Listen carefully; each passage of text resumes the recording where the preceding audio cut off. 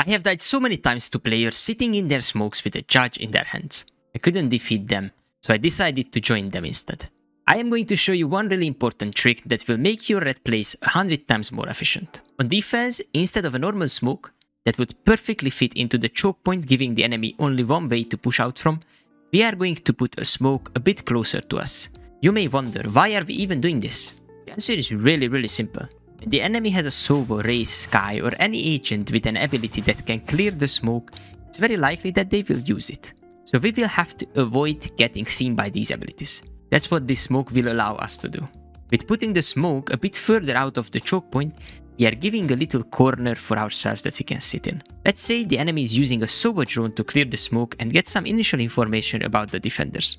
The drone would have to clear the right side of the smoke and the left side of the smoke as well, because we created a little corner on both of the sides. Even if they decide to check the side that you are sitting at, you can just enter the smoke at the same time the drone is leaving it.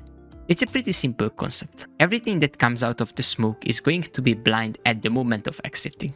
Just like you are blind for a second when you enter the smoke. Using this game mechanic, you can enter exactly when the drone is blind and you avoid it to be seen. I know it sounds extremely difficult, but it's actually very easy to do. So after you successfully avoid the drone, you have to push into the smoke. There's a big benefit to this play. They think that the smoke is cleared, and because of that, often they push into the smoke with their knives out.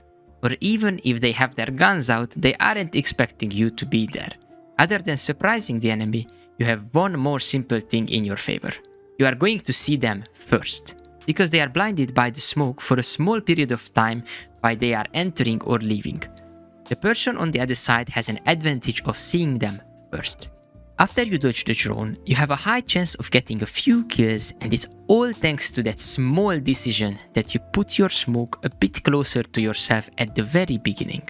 If you really want to become a red in Valorant, you should check out this video as well.